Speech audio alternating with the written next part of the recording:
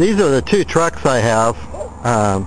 This is what I'm going to start out with for my electric truck. That's a 1979 Toyota, and the one next to it is a 78 Toyota. The 78 Toyota, it's actually just getting tore apart for parts.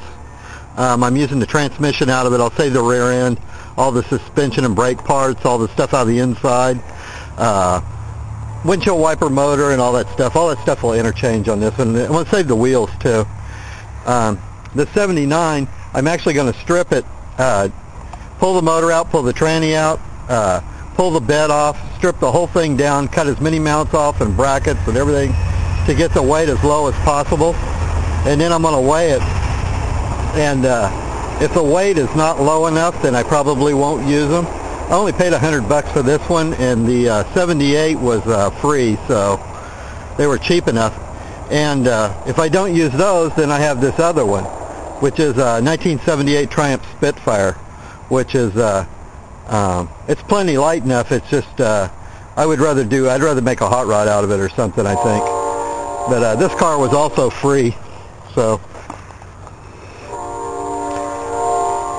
I think they make a pretty good electric vehicle because they only weigh like 1,800 pounds or something. But that's what I'm trying to get the Toyota down to.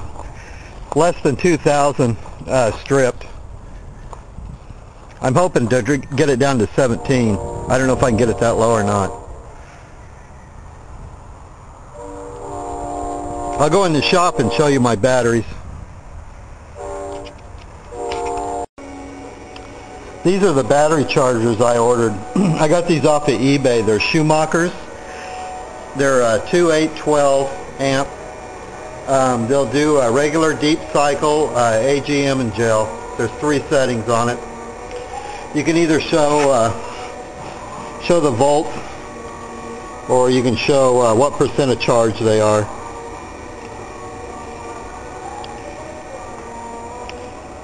I only paid $18 a piece for them because I bought 10 of them. They're, I guess they're open box, he said. They're probably like last year's model or something, or they're labeled different than their new ones. And these are all my batteries.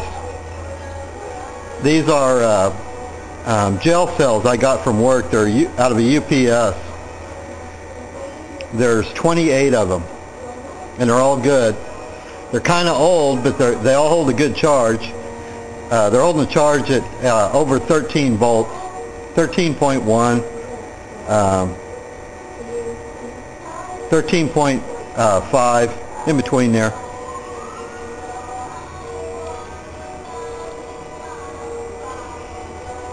These battery chargers, all this up here is all hollow, so I'm probably going to cut them right here and make them just this small, which is only about, what, 4 inches by 4 inches.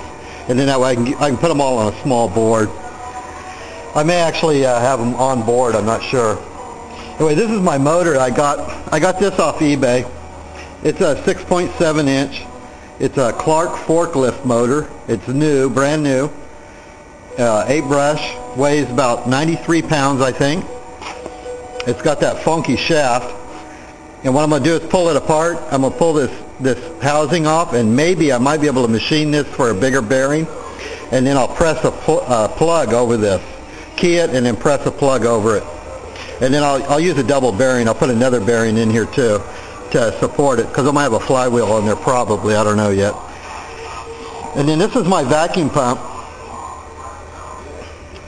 That's actually a medical pump for out of the hospital. It's got a gauge on it. The only thing bad about it, it pumps down really good. The only thing bad about it is it's 120 volt, but it doesn't draw very many amps, so that's okay. I've got an inverter, so I'll put an inverter in there and run it off an inverter. I think the inverter uses about 1 amp, and then this here pulls about 10. So when it's running, it won't run except for when you hit the brakes.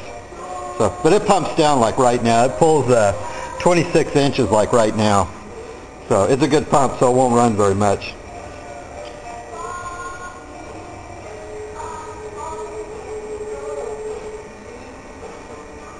See ya.